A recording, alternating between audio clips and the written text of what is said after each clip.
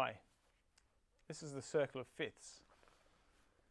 It is the simplest way and easiest way for you to learn about music.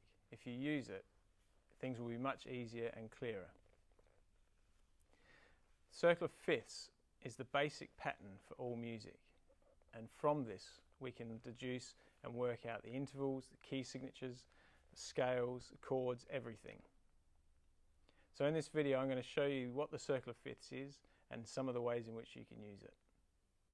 So the simplest way to build the circle of fifths is by starting with C.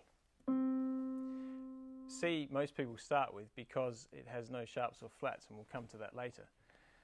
But if we go 5 notes above the note of C, C, D, E, F, G, 5 notes, that's a fifth, C to G. And so it's called the circle of fifths.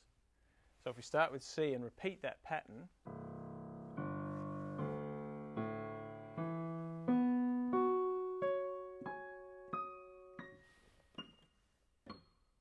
we end up back at C.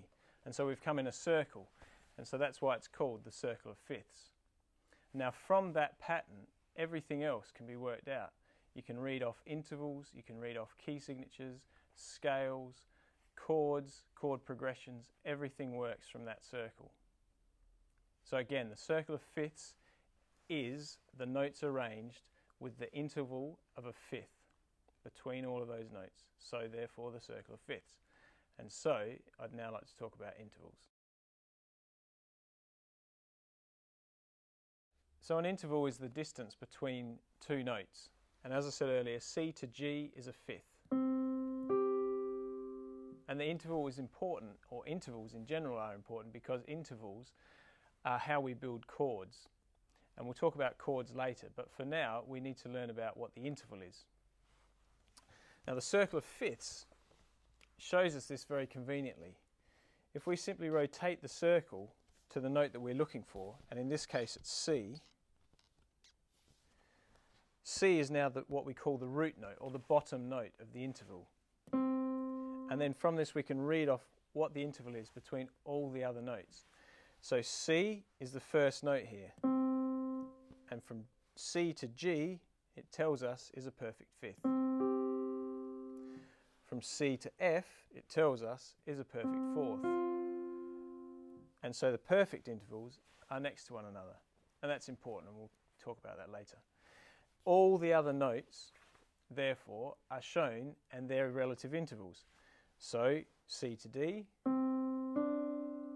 is a major second, or a tone, and it tells us that. So no matter which note we line up with our bottom note here, or our first note, so here we've got D, so D is the first note, so a perfect fifth above D is A. And all the intervals, no matter which note you have there, you're able to read off.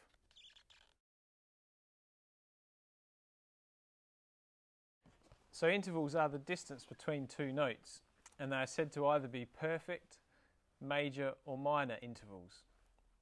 So, as I said earlier, C to G is a perfect fifth because there are 5 notes between it. And similarly, C to F is a perfect fourth because there are 4 notes, C, D, E, F. An octave, C to C, is an octave, 8 notes, and that's also a perfect interval. The other intervals are major or minor intervals, and they can all be read by looking at the circle of fifths. So here we have C, which is the first note that we're starting with, and so C to G is a perfect fifth, C to F is a perfect fourth. These notes here, C to D, C to A, E or B, are all the major intervals, and so they're grouped together here. The other notes over this side, C to B flat, C to E flat, C to A flat, C to D flat. These other notes are minor intervals. So C to B flat, for example, is a minor seventh, and they're grouped over here. There is one odd one out, which is down here, and this is called an augmented or a diminished interval, but we can come to that later. The point is that they're in groups. Perfect, right next to the root note or the first note that you're starting with, in this case C, and the others, the major on this side and the minor on this side. And so, whichever note you want to know about, let's say D, you just swivel the D, line it up with your first note, your tonic note, or the root note. All of these words mean the same thing, and you read off what the interval is. So D to A is a perfect fifth. D to G is a perfect fourth. Perfects are up here, major intervals are here, so D to E is a major second, and your minor intervals are here. So D to F, it says, is a minor third. So any interval you can work out, and intervals are really important for you because they are the basis for building chords, and they are the basis for understanding cadences as well. So it's really important that you learn intervals, and you have to do this for theory exams, for all of the school music exams, and the circle of fifths will help identify intervals and learn them a lot quicker and a lot easier. So the circle of fifths is an arrangement of the 12 notes that we use in music with a perfect fifth between them.